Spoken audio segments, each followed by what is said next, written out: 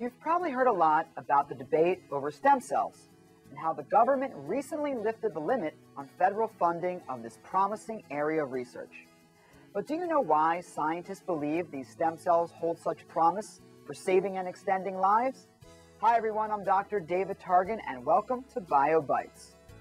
We're all made up of different cells that have many different jobs. And for the most part, our bodies grow and stay healthy because our cells divide and multiply into more cells. Some of the most serious medical conditions, such as cancer and birth defects, are due to problems that occur somewhere in this process. Scientists are working toward a better understanding of normal cell development, which will allow us to understand and perhaps correct the errors that cause these medical conditions.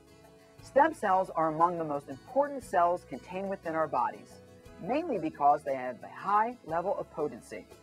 Some turn into other cells that have discrete functions, like blood cells, or the cells that comprise our organs. While our bodies contain different types of stem cells, the most promising and the most controversial are embryonic stem cells. Embryonic stem cells are stem cells that can become any type of cell in the body. They offer the possibility of a renewable source of replacement cells and tissues to treat a myriad of diseases, conditions, and disabilities like Parkinson's and Alzheimer's, spinal cord injury, stroke, burns, heart disease, diabetes, osteoarthritis, and rheumatoid arthritis. Embryonic stem cells are usually taken from excess embryos from IVF clinics that would otherwise be discarded. Biotechnology and other researchers have made great strides in finding new ways to develop stem cells. And many scientists believe we need to continue to explore all reasonable avenues to use these critical building blocks to help us find treatments and cures for devastating diseases.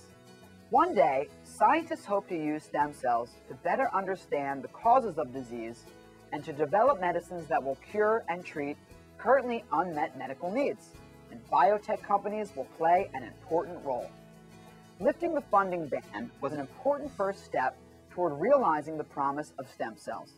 But it takes scientists and researchers working for our nation's biotechnology companies to move from promising research to therapies and cures. For BioBytes, I'm Dr. David Targan.